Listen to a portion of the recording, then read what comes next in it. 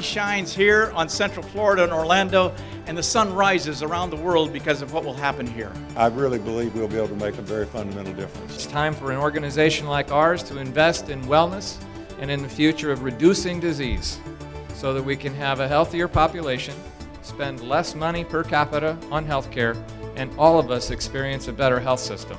That's our calling today. The Translational Research Institute, or TRI, represents a strategic asset not only for Florida Hospital, but also for us at Sanford-Burnham. My goal is to cure diabetes.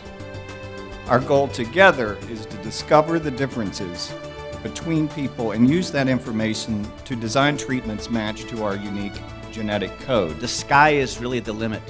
We will witness the testing of candidate therapies that are discovered in the laboratory bench for the first time in humans in this building.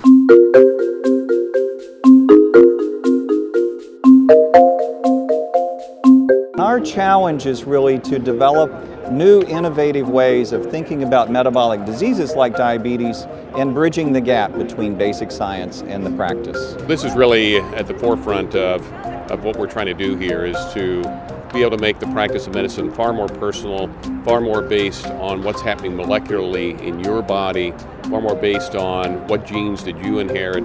I think this is very innovative and very leading edge, and so it's unique to have a program that really will combine basic science and clinical science together, which is real translational science that will ultimately have impact on patient care and the health of people living in the community.